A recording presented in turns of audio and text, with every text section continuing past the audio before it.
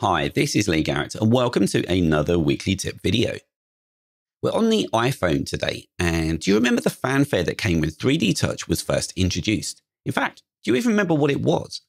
Well, 3D Touch came about in 2015 with the iPhone 6 and the 6S Plus, so a long time ago, and it allowed detection of how much pressure was applied to the display using pressure sensors. Then, in 2018, this was replaced with Haptic Touch on the iPhone XR and all models since then. And the main difference being that Haptic Touch relies on a long press rather than pressure sensing. So, does anyone use it? Well, I do, but when I've spoken to people about this, I seem to be in a minority. So, today I thought I'd record this simple video on some of the best use cases for Haptic Touch on the iPhone stock apps, as well as some of the third-party applications that I use every single day. So these are the applications here, and I will preface this by saying some of these actions we can execute can, of course, be replaced by widgets. However, not everyone wants pages full of widgets on their phone when a long press can be all you need. So I just want to show you some of the quicker ways to get to some often used actions. Let's use Mail first. To get to the context menu, I'm just going to long press with my mouse, but you would ordinarily use your finger. And we can see the menu pop up. So I'll select New Message here.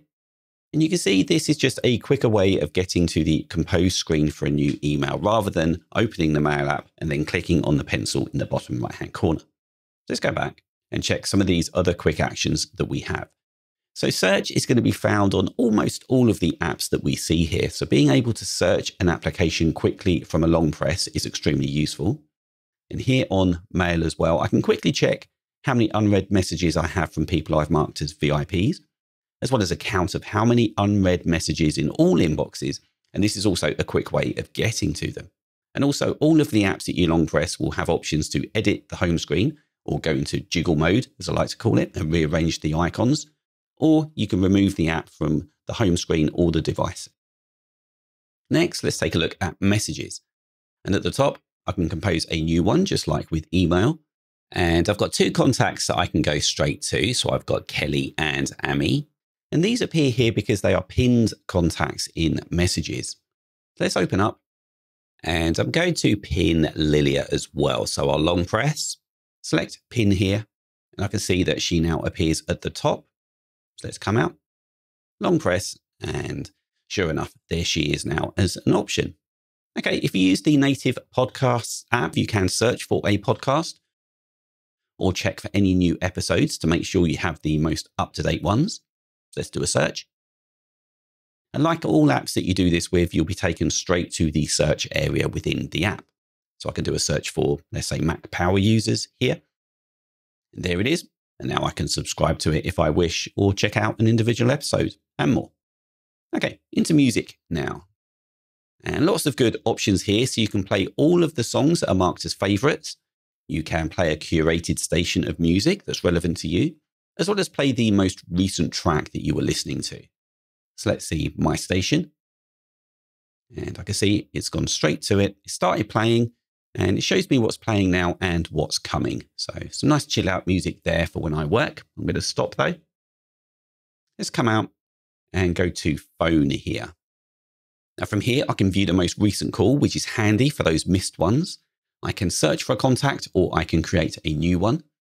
But one of the best uses of Haptic Touch is for this camera app here, because this lets you go straight into selfie mode, into video mode.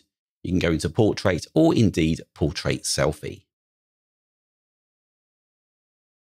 That's just a quick preview of one of this week's Apple-related tutorials from Screencasts Online.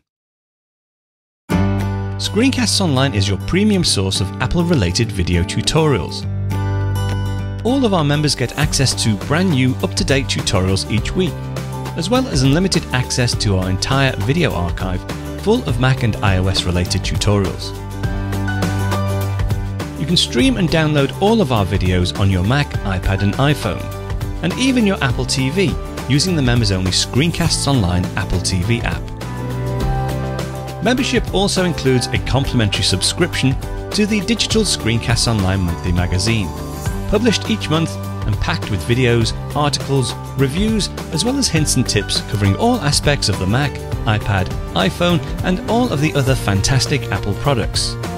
So, If you're ready to start getting the most out of your Apple devices, visit screencastsonline.com today and become a Screencasts Online member.